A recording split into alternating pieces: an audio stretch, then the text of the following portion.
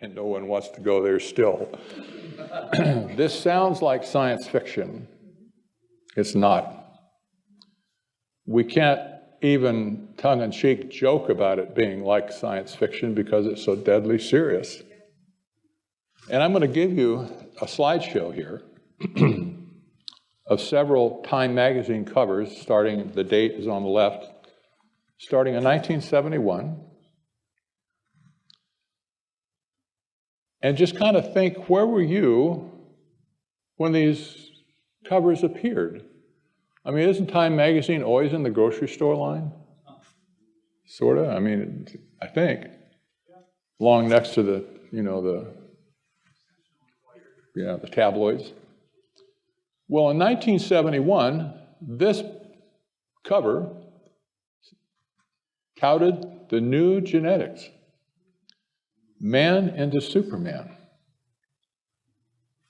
Never heard a discussion back then. I don't know what I was doing in 1971. I clearly wasn't paying attention. How about 1977? The DNA Führer, tinkering with life. How about 1984? Shaping life in the lab. The boom in genetic engineering. That guy's an interesting guy, isn't it? That's the guy. Looks like an evil scientist or something. How about 1994? It's 2 years after the Rio Convention. Genetics. The future is now. New breakthroughs that can cure diseases and save lives, but how much should nature be engineered? Anybody see any of these along the way? I know, don't be ashamed if you didn't raise your hand. I didn't. 1999, special issue. The future of medicine.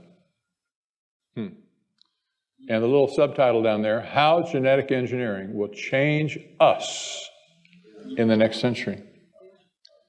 See, there was no under the cover whispering about this.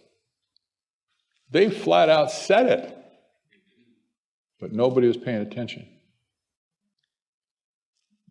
How about 2015? The gene machine. What the CRISPR experiments mean for humanity.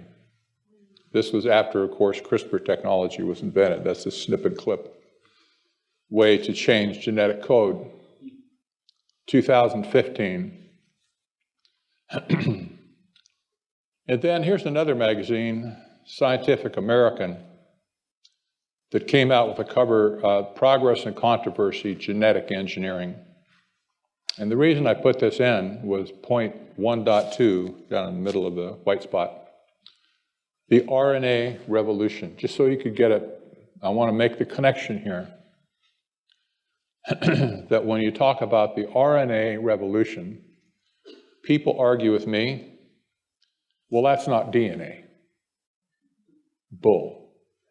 They don't know what they're talking about.